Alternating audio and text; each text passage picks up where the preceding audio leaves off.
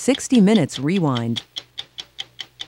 2 days ago, Robert Sanchez resigned as Archbishop of New Mexico. That resignation was prompted by the story you're about to see. Robert Sanchez had gone from local priest to local hero 19 years ago, when he became America's first Hispanic Archbishop. But lately he's been under attack, charged with being aware that his priests have been sexually abusing children and doing nothing to stop them. Marlena DeBray Nowak says she complained to the Archbishop 3 times that her 10- and 12-year-old sons, Tom and Mark, were being fondled by Father Arthur Perot. That was 17 years ago. Nonetheless, over the years, the Archbishop promoted Father Perot to head the largest parish in the state. But last fall, an avalanche of lawsuits hit the New Mexico courts, charging numerous priests there with child abuse. The lawsuits include allegations that Father Perot abused at least 6 more children after Marlena DeBray Nowak had reported him to the Archbishop. The tragedy of it is, sir, that we did not know until recently that this didn't happen 2 or 3 times. This happened 25 or 30 times, sir, in my home. Sometimes when my husband and I were in the house. Oh, it wasn't just 1 or... Oh, no, sir. But my son, Tom, did not tell me this until he was 29 years old, and I thought I'd fall out of my chair. They protected them, sir. They protected the priest because he was a priest. And when you ask why, you ask these children, why did you do this, even when they're adults? Because he was a priest. Because the nuns taught us in catechism that we mustn't say anything bad about the priest, we'd go to hell. Because he represented God. That's what makes this crime so despicable. Do you hold the Archbishop responsible for all of this? 100%. The Why? buck stops at his desk. He is the honcho, the boss, and his job is to protect the children, among other things. The church itself estimates that more than 100 children were abused by about 20 priests. Attorney Bruce Pasternak, who represents the victims, alleges several hundred children were probably molested. Parents have come to us and told us that they personally met with the Archbishop and complained that their children had been sexually molested by priests. Letters in the files reflect that the Archbishop was warned by other bishops, by psychologists, by people in the community, in the Catholic community. All down the years, he continued to receive those warnings and did not stop the pedophilia, I'm afraid. Why do you think there has been apparently so much of this in the New Mexico Archdiocese? New Mexico became a center for the accumulation of the world's pedophile priests. Wow. Servants of the Paraclete, a facility operated by a small order of priests, was started here in 1947. And over time, it became the place where pedophiles from all over the world were sent. Paraclete House tries to rehabilitate pedophile priests. Over the years, many of the priests who came here went to work in the Archdiocese in New Mexico when their treatment ended. Are children still being abused by priests today in this area? As recently as 4 months ago, a priest in northern New Mexico was criminally arrested and indicted for having molested a child. We have no reason to believe that this conduct has stopped. Tim Martinez recently revealed that when he was just 14, Father Jason Siegler seduced him into having oral sex. It's going to be hard for someone to understand this that's non-Catholic first. That the esteem and the pedestal that you put a priest on, I don't think you question it. I think it's just something that you just go along with. Tim says he had sex with Father Siegler for 6 years. During that time, Siegler was treated for pedophilia at Paraclete House, but he would get weekend passes and have sex with Tim. Witnesses say they told the Archbishop about Siegler's pedophilia, but the Archbishop didn't stop the priest. Well, eventually he was released from Paraclete House. Yes. And then? At that time, then he went to St. Therese, which is a church here in Albuquerque. Yes. And his duties were? I couldn't believe this. One of them was to be in charge of altar boys, to supervise them. Did you say in charge of altar boys? Yes. The way the church approached the whole situation of pedophilia was that all you have to do is pray about it and everything will be okay.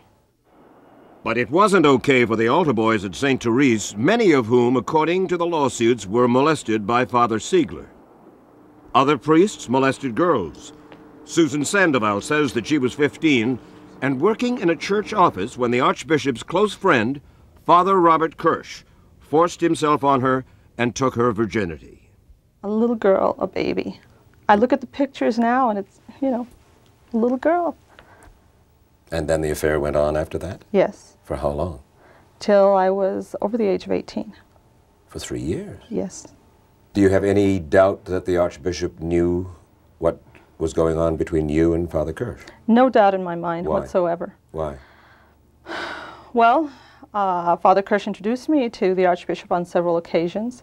Father Kirsch had had a situation where his prior sexual improprieties were reported to the diocesan office. Here? Yes. And Susan says when she was 16, she told the youth director for the archdiocese that she was having sex with Father Kirsch. She says the youth director, who worked closely with the Archbishop, wasn't surprised and indicated it wasn't a problem. Apparently the collar puts them above the law. If you did it, if I did it, if we molested children, it's criminal, isn't it? Father, I want to read you some things that have been said about We found Father Kirsch on a 10-mile pilgrimage. At first, another priest tried to keep us away from him. Father Kirsch, I want to read you what Susan Sandoval says about you. She was 15 years old in 1974 when she took a nap one day on a cot in the office, and she woke up with Father Robert Kirsch's tongue in her mouth. Not true. Kirsch was her parish priest in a small New Mexico town. You guys are In a small New Mexico town, she lost her virginity that day. Now, why would she say that about you, Father Kirsch, if it were not so? Why would she say that about you, Father Kirsch? You say it's not true. Absolutely. Why do you think Susan Sandoval would say that? Because Bruce Pasternak told her to say it. Because her attorney, or the family's attorney, told her to say that. He made it up for her. Correct. But Father Kirsch, in a court deposition, had already admitted that he did have intercourse with Susan Sandoval. Still, he said that didn't violate his vow of chastity because when he had sex with her, there was no passion. The story will continue after this. A priest who has worked with the Archbishop here in New Mexico for 18 years has told us, he has confirmed, that since the 1970s, Sanchez has known about priests molesting children here. But this priest told us that the Archbishop's top priority has been to preserve and protect the Church's image, not his parishioners' children. And so this priest said the Archbishop has simply refused to stop the pedophilia or even to warn parents about it. Finally, jolted by the lawsuits, the Catholic Church sent Father Ron Wolf to New Mexico last September. Father Wolf says his job is to clean up the mess. I mean, shouldn't the Archbishop have stopped the molesting of children by priests years ago? He's been Archbishop here since 1974, no? That's right. And the point is, Mike, as I look at it, that the nature of pedophilia was not that well known in terms of what was involved with it from a psychological standpoint. Number two, pedophiles were being treated by psychologists. The nature of pedophilia is that somebody, an adult, is preying upon a child for Right. sexual... Let me put it to you this way, the nature and the treatment. And yet, over the years, the Archbishop knew perfectly well that pedophilia was going on in this archdiocese and never moved to do it, to stop it, See, to Mike, inveigh against it publicly, to tell his priests, to... I confess to you, I don't understand why. I don't have all the answers as I sit here, Mike. I'd be a liar if I did. Mm-hmm. You will agree that it is a stain upon the reputation of the Archdiocese of New Mexico. Mike, there's no question about this. Even my brother priests don't like me to use the term. It's the mark of Cain. It's a mark, it's a blemish on the priesthood. But it turns out there's even more. It turns out that the Archbishop, despite his vow of celibacy, has been sexually active himself. Now, 3 women are breaking a silence that has lasted almost half their lives to say that Archbishop Robert Sanchez took sexual advantage of them soon after he became Archbishop. They say they're coming forward now to stop the child abuse. We spoke first with Judy Maloof. Part of the way that he seduced me was through using spiritual language and my religiosity. At the time, I was a very devout Catholic. I think he exploited my spirituality by comparing me at times with powerful religious icons like the Virgin of Guadalupe. And then he took your virginity. That wasn't all he took. I mean, one of the outcomes of my affair with him was within a few months after he terminated the relationship, I lost my faith. All 3 women say they were very religious, innocent, and trusting. Judy was 19 when the relationship began. Kathy Mendoza and Patty Madrid were 18. The Archbishop was 40. Soon after he met them, the Archbishop took Kathy and Patty on a private camping trip. The thing that really surprised me, Mike, was that he put his sleeping bag between us. And I thought... Did you say anything to him at the time? I thought it was strange. I didn't say anything, but I thought, well, here's this very important person who I thought was next to God. He must know what he's doing. Mm-hmm. During the middle of the night, he assaulted me. What do you mean? He put his hand in my sleeping bag and fondled my breasts. I mean, suddenly you realize that the Archbishop... Yeah. I was very naive, and I had no idea what was going on, what to do, what to say. Should I say anything? What did you say? Nothing. You just let him... I was scared. I was caress really scared. Were you aware of the fact that this was going on? I wasn't aware of that was happening to Kathy. And for my part, the only thing I remember is that he did roll over and he did kiss me. Kathy and Patty say, though they did not have intercourse with the Archbishop, over the years he would kiss and fondle and caress them. Once when the Archbishop was caressing you, he said to you, if only your father knew what he was missing? Mm-hmm. As I look back on the abuse for me, I think it did take on an incestual whatever, because that's how he presented himself to me as a father figure. I'm sure that you've heard this, that the Archbishop was reluctant to act because he had participated in sexual abuse himself.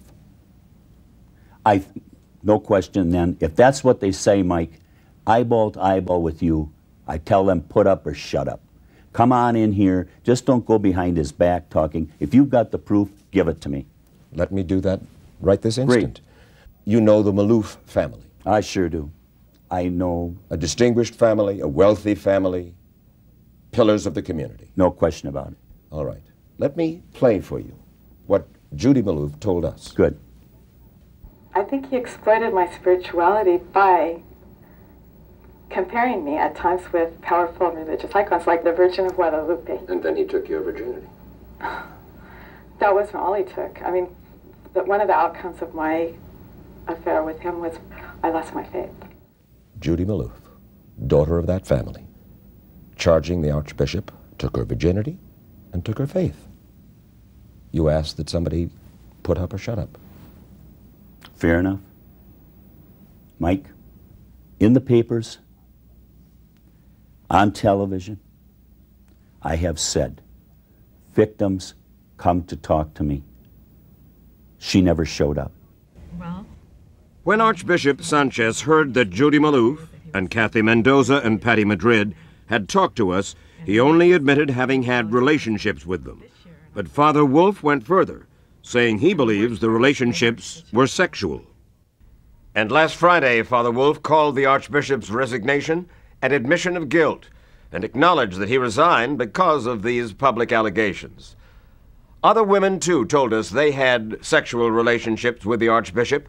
One woman even claims that she was raped by Robert Sanchez back in 1973, and that when she finally confronted him about it 2 years ago, the Archbishop gave her $25,000 to pay for the therapy she needed after the alleged rape and to keep her quiet.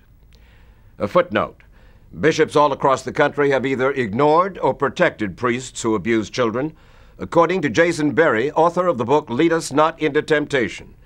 Berry says that for years, many bishops have been moving pedophile priests from parish to parish without warning parishioners.